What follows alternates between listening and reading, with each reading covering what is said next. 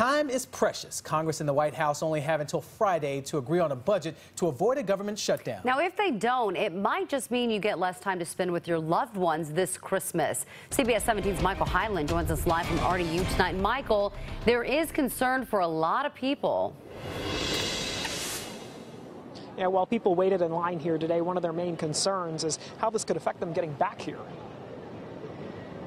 Planes still have to land. People still have to get around, even if it takes a while this time of year for that to happen. Alan O'Hara is traveling for business, but plans to go home to Ireland soon. I'm traveling Friday. I'm gone for 2 weeks, so hopefully something would be resolved by then, by the time I need to come back into the country. Threat of a partial government shutdown looms as the holiday travel season begins. By the 5th of January, the TSA expects 41 million people to fly. Ariel Warner is heading to Dubai to meet up with her mom. I travel a lot, so it's just kind of a breeze to me, but I don't think anything will be affected by it.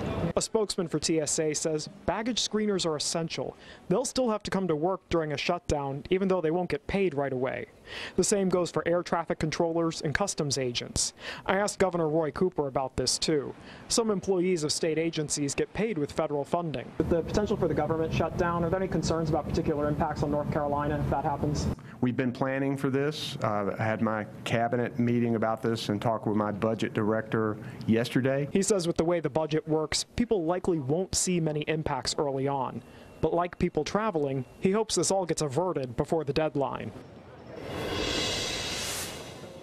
I also checked in with managers here at RDU. Even if there is a partial shutdown, they're not saying passengers need to get here any earlier than they already planned. They're just encouraging people to come early simply because of how many people are going to be traveling here over the next couple of weeks.